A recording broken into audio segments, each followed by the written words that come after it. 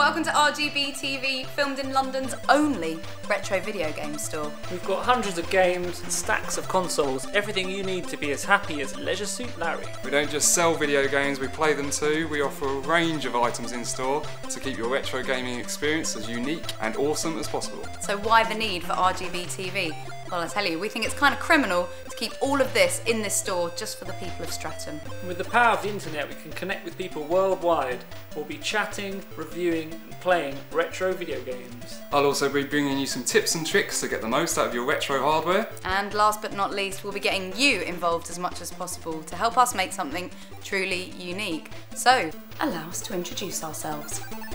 Player 1, meet Joe. Master founder of the Retro Game Base, part-time gardener and full-time beard owner.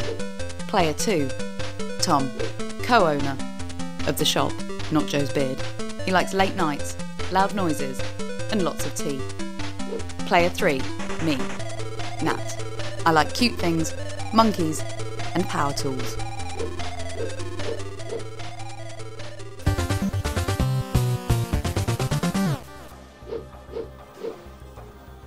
With thousands and thousands of games in existence, it's difficult to know which ones are good, bad and just plain ugly. Shinobi X for the Sega Saturn. What do you think of that one, Joe? Shinobi X, one of the more revered titles to come out on the Sega Saturn, and it's easy to see why. The side-scrolling style plays perfectly to the Saturn's graphical strengths. The cutscenes are indeed poorly acted, but they provide some light relief from the serious business of murdering hundreds of fellow ninjas in a satisfyingly bloodthirsty way. You can control your character with subtlety, and there are a satisfying number of ways to dispatch the many adversaries who pop up. Indeed, with no time limit and respawning enemies, one could run back and forth across level 1, spilling blood indefinitely.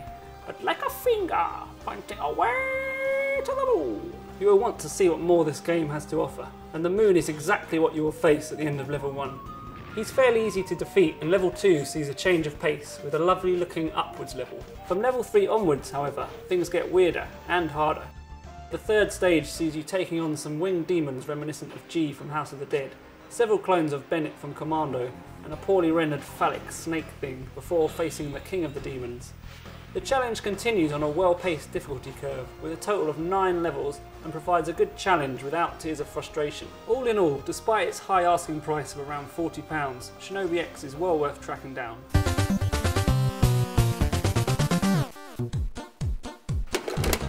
Does this look familiar? Black screen when you're trying to start up your cartridge? Well, the problem may well be that your contacts on your cartridge are in fact dirty. You'd think just blowing in the cartridge would solve your problems, but unfortunately that's not going to work in the long run. So we'll move on to some things you can find around the house to get the cartridge nice and clean, starting off with a cotton wool bud. Just a dry cotton wool bud, quite vigorously rub it along both sides of the connections on your cartridge. Try it again in your machine. If that fails to work, you can move on to the pencil eraser. You can cut just a slit in the end of it so that it fits over both sides of the connections simultaneously. Again, give it a vigorous rub, give it another shot, see if that works. Moving on from that, you can step it up a bit, get yourself some IPA solvent or some contact cleaner from the likes of Maplin or online.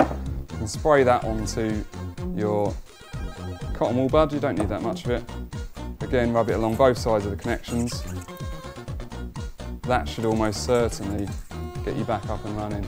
So last resort, if all the other things have failed, is to get yourself one of these, a nail file. Probably best to speak to your missus or your mum to get one of them. Very lightly rub it along both the contacts on either side of the cartridge. That can help to get a really stubborn cartridge back up and running.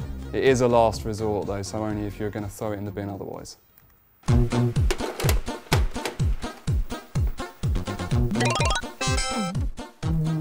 With retro gaming, it's easy to focus just on the big hitters like the SNES and your Mega Drive, but here at RGB we've got so much more, and Nat remembers her first Commodore.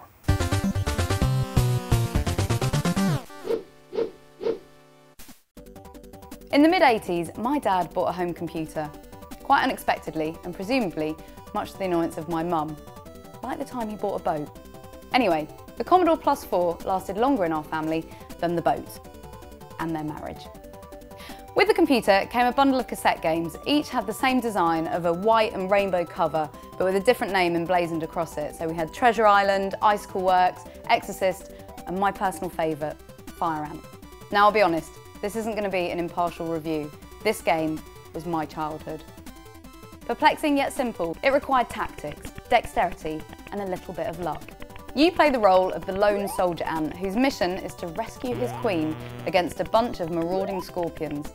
Despite being comparatively anatomically gargantuan, you can't defeat the scorpions simply by sitting on them. In fact, you can't kill the scorpions at all, you just have to outwit them. Navigating the fixed screen from top to bottom, you collect a series of items to open doors and passageways. With 5 lives, it is possible to complete the 8 levels, of course, without cheating. Once you know the order to pick up items and the best routes to outrun the scorpions, it's possible to race through the levels fairly speedily. Handy due to the fact that once you die, you're dead. No option to carry on, or as far as I'm aware, gain extra lives. Revisiting this game, I've played it on my Mac through an emulator and most recently online through a couple of different sites using the keyboard direction keys. However, this is a bit fiddly and gave me quite an acute bout of RSI at 2 in the morning. So, give me an original system with a joystick and I'll show you some scorpion evading brilliance.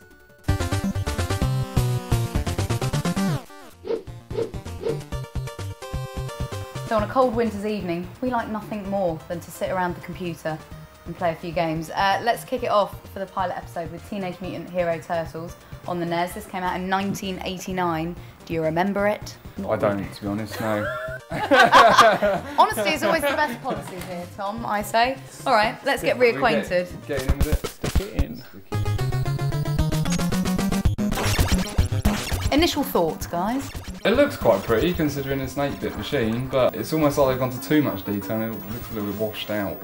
For its time, certainly a solid game, but I just don't really care enough about my character. What do you mean? You don't care about Donatello, Michelangelo, Leonardo and Because Raphael? I know if I survive, I'm just going to have to face yet another sewer that looks exactly like the last What sewer. I do like though is you can change your character at any point, and that's quite good.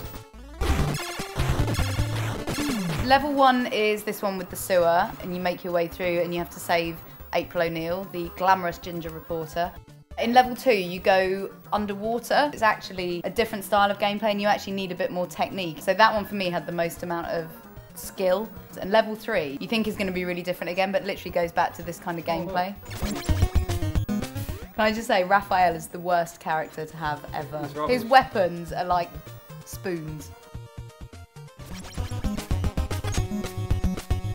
Okay, level 2. Go on then. Alright, I'll show you how it's done.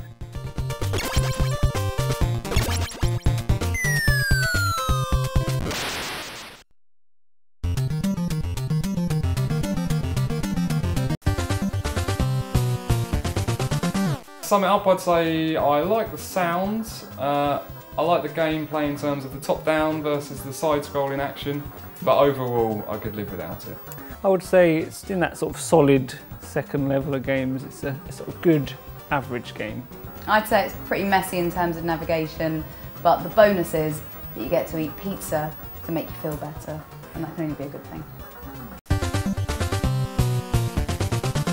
We want to know what you thought of our pilot episode and what you'd like to see in our next.